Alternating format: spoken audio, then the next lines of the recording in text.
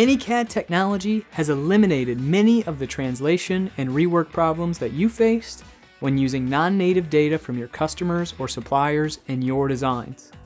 With Autodesk Inventor 2017, it's getting even better.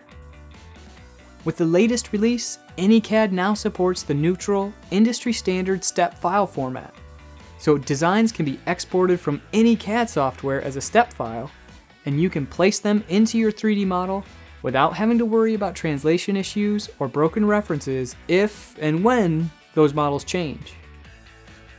In addition to the geometry, file properties are referenced in and can be viewed in the iProperties window. If you override one of the referenced properties, it turns blue, so you can easily see what's been changed.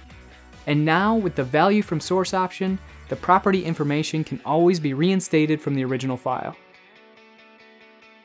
You also have more options when referencing DWG files into your designs.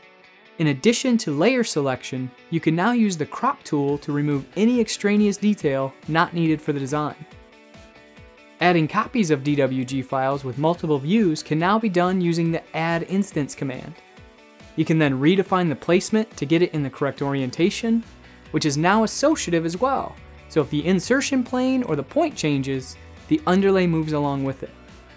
And finally, you can now include referenced DWG data in drawings as well as parts and assemblies, and any annotations or references you make will update if the original file changes. These enhancements to AnyCAD inside Inventor 2017 make it even easier to work with non-native design data, so you can work with anyone, anywhere, regardless of what CAD software they use.